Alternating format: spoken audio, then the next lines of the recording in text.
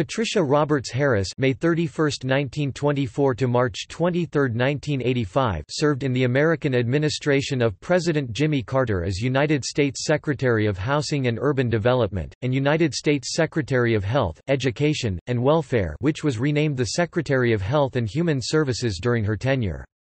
She was the first African American woman to serve in the United States Cabinet, and the first to enter the line of succession to the presidency. She previously served as United States Ambassador to Luxembourg under President Lyndon B. Johnson, and was the first African American woman to represent the United States as an ambassador.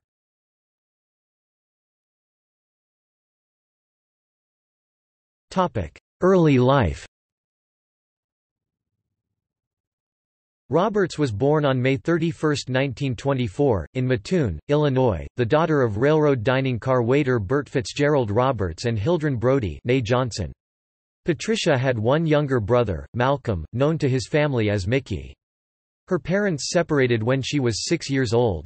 She was then raised primarily by her mother and grandmother. She graduated summa cum laude from Howard University in 1945. While at Howard, she was elected Phi Beta Kappa and served as vice chairman of the Howard University chapter of the NAACP. In 1943, she participated in one of the nation's first lunch counter sit-ins. She did postgraduate work in industrial relations at the University of Chicago from 1946 to 1949 and at American University in 1949. She worked as the assistant director of the American Council on Human Rights until 1953. There she met William Beasley Harris, a member of the Howard Law Faculty. They were married on September 1, 1955. She was the first national executive director of Delta Sigma Theta sorority, of which she was a member. Roberts was beginning to pursue a career in education, but saw limited opportunity because of segregation. Her husband encouraged her to go to law school. Roberts received her J.D. from the George Washington University National Law Center in 1960, ranking number 1 out of a class of 94 students.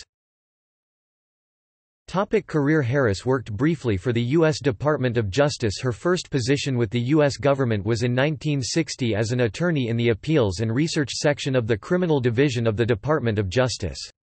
There she met and struck up a friendship with Robert Kennedy, the new Attorney General. In 1963, President John F. Kennedy appointed her co-chairman of the National Women's Committee for Civil Rights. In 1961, Harris returned to her alma mater, Howard University, as an associate dean of students and law lecturer at Howard's Law School. In 1963 she was elevated to a full professorship. In 1964, Harris was elected a delegate to the Democratic National Convention from the District of Columbia. She worked in Lyndon Johnson's presidential campaign and seconded his nomination at the 1964 Democratic Convention. Soon after his victory, President Johnson appointed her ambassador to Luxembourg from 1965 to 1967. She was the first African American woman named as an American envoy. She said, "I feel deeply proud and grateful this president chose me to knock down this barrier, but also a little sad about being the first Negro woman because it implies we were not considered before." She was named Dean of Howard University's School of Law in 1969, which was another first for a black woman. She resigned a month later as Dean of Howard University's School of Law when Howard University President James E. Cheek refused to support her strong stand against student protests. Following her service as Dean of Howard's School of Law, she joined Fried, Frank, Harris, Shriver and Jacobson, one of Washington, D.C.'s most prestigious law firms. In 1971, Harris was named to the board of directors of IBM. In addition, she served on the boards of Scott Paper Co. and Chase Manhattan Bank. She continued making an impact on the Democratic Party when, in 1972, she was appointed chairman of the Credentials Committee and a member at large of the Democratic National Committee in 1973. A testimony to her effectiveness and her commitment to excellence came when President Jimmy Carter appointed her to 2 cabinet-level posts during his administration.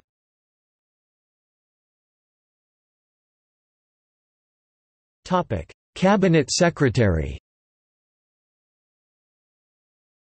Harris was appointed to the cabinet of President Jimmy Carter when he took office in 1977. At her confirmation hearing, Senator William Proxmire questioned whether Harris came from a background of too much wealth and power to be an effective Secretary of Housing and Urban Development. Harris responded, I am a black woman, the daughter of a Pullman railroad car waiter. I am a black woman who even 8 years ago could not buy a house in parts of the District of Columbia. I didn't start out as a member of a prestigious law firm, but as a woman who needed a scholarship to go to school.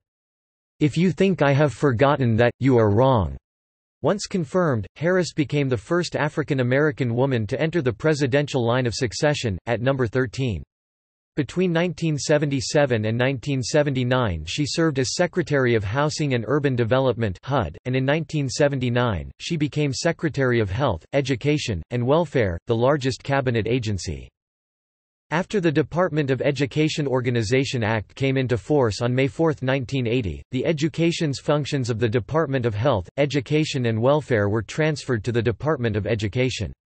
Harris remained as Secretary of the renamed Department of Health and Human Services until Carter left office in 1981. Because the department had merely changed names, as opposed to disbanding with new department being created, she did not face Senate confirmation again after the change.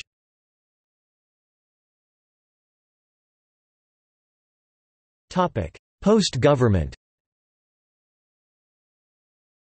Harris unsuccessfully ran for mayor of Washington, D.C. in 1982, losing the September 14 primary election to incumbent Mayor Marion Barry. That year, she was appointed a full-time professor at the George Washington National Law Center.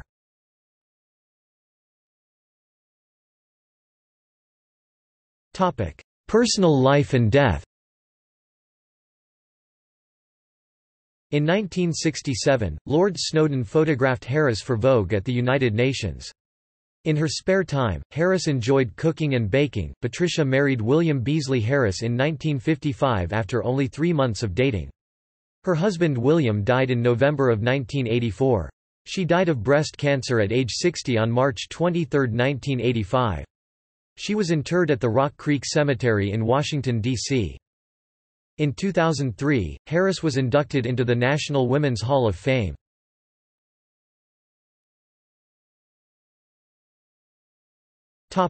See also: List of African American United States Cabinet Secretaries, List of female United States Cabinet Secretaries.